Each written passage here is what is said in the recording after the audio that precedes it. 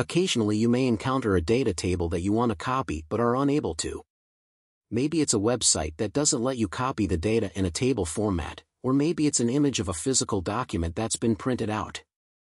Microsoft PowerToys has a convenient tool in its library that lets you extract text and keep the values separated into rows and columns. Here's a step-by-step guide for how to do this. Step 1. Install Microsoft PowerToys.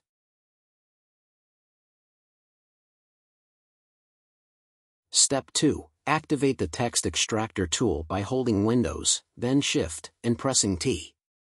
Step 3. Press T again, or select the table option at the top to toggle table mode.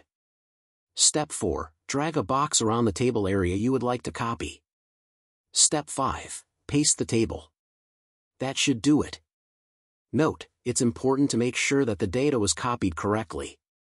The tool is not infallible, and unclear fonts or awkward spacing might result in errors.